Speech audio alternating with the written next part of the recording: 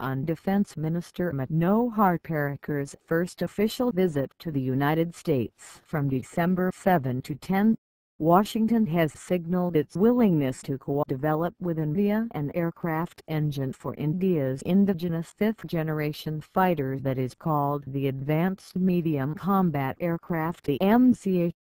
India's Defence R&D organization DRDO believes it essential to work with U.S. company General Electric Aviation GE in upgrading its F414S6 engine into the so-called F414 Enhanced engine, which would power the futuristic AMCA, as Business Standard reported earlier June 1.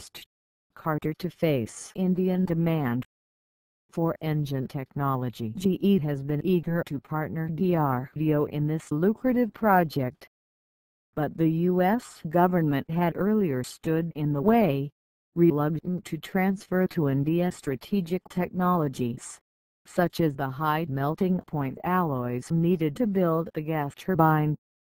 During Parrikar's visit, Washington signaled that it has changed its mind. Secretary of Defense Ashton Carter informed Minister Parrikar that in light of the strengthening relationship between the United States and India, the U.S. Department of Defense has updated its policy on gas turbine engine technology transfer to India. As a result of this policy update, the Secretary is confident that the United States will be able to expand cooperation in production and design of jet engine components, says the joint statement issued on Friday by the Indian Embassy in Washington, that opens the doors for GE and DRDO to work together in upgrading the F414S6 engine, which India has already selected for the indigenous Tejas Mark II. This will enhance the current engine's peak power of 90 kilonewtons and delivering 110 kN of thrust. The AMCA's twin F414 enhanced engine will thus deliver an awesome 220 km of peak power. The green signal for co-developing this engine appears to have been given, with the joint statement saying, Secretary Carter and Minister Parrikar look forward to U.S. companies working with their Indian counterparts to submit transfer requests that will benefit from this updated policy. For GE, this could be a commercial windfall, providing it an assured market for all India's indigenous fighters.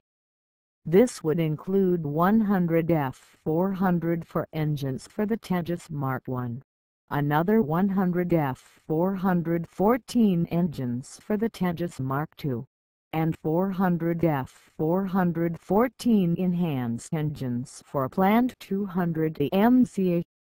Since an aero engine's life is about 1,500 hours, each fighter, with a service life of 5,000 to 6,000 hours, consumes 3.5 engines. That means GE could be supplying 700 engines for the Tejas Marks I and II, and 1,400 engines for the AMCA over their service lives. This is a sizable share of the Indian aero engine market, which the DRDO estimates to be worth 350,000 crore over coming decades. Given this massive requirement, India put jet engine technology, along with aircraft carrier design, at the core of its high-technology expectations from Washington. The joint statement issued on January 22, after President Barack Obama met Prime Minister Narendra Modi in Delhi, agreed to form a working group to explore aircraft carrier technology sharing and design, and explore possible cooperation on development of jet engine technology.